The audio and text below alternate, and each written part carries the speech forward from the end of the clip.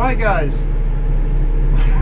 welcome to Friday the 10th of April. If you oh, my battery's dying now as well. Right, it's all going pear-shaped. I'm in the Farings field, which is our hay field.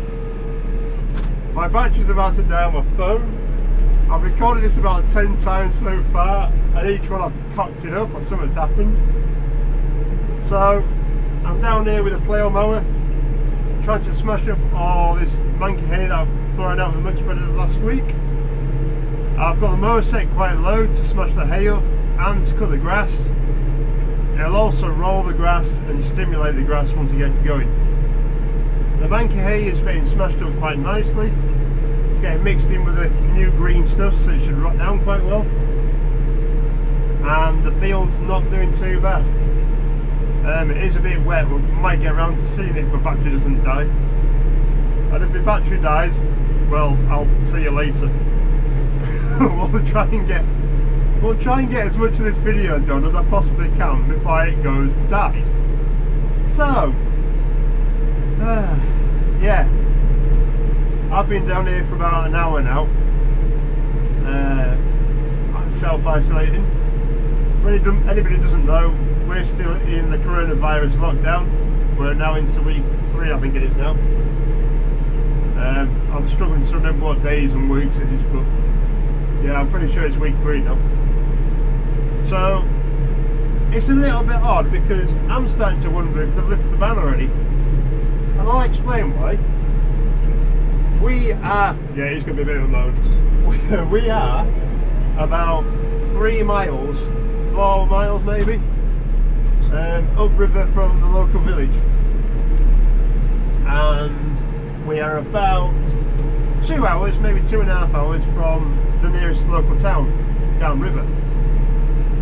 Now, for the hour that I've been sat in this tractor cab, going up and down, we've had, is it 14 or 15 people go past, and I can see somebody else coming up now, right downriver.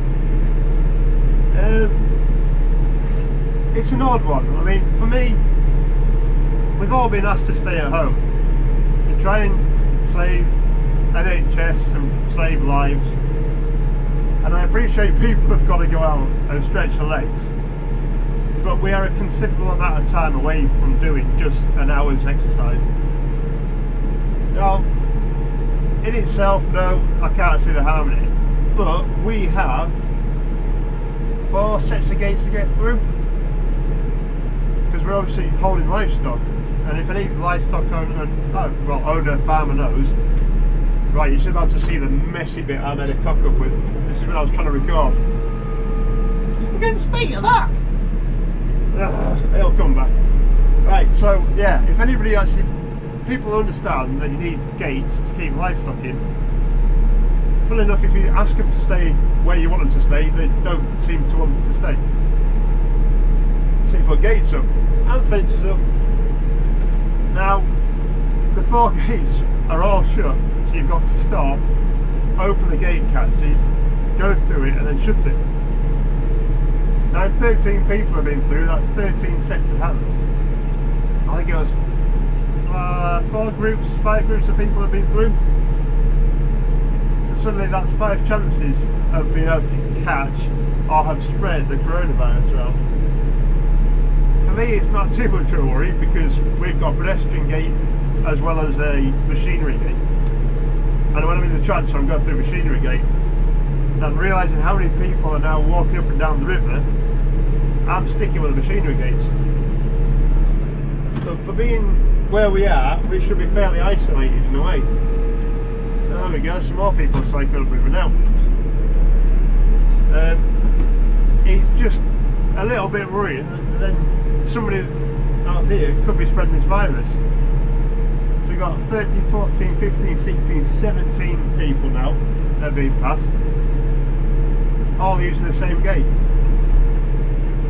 I do feel, well, sorry for the guys that are having to go through his gates every day, the farmers that have to work these gates to try and check cattle or whatever else they have, because they are being exposed to it. I don't know about anybody else, but I'd quite like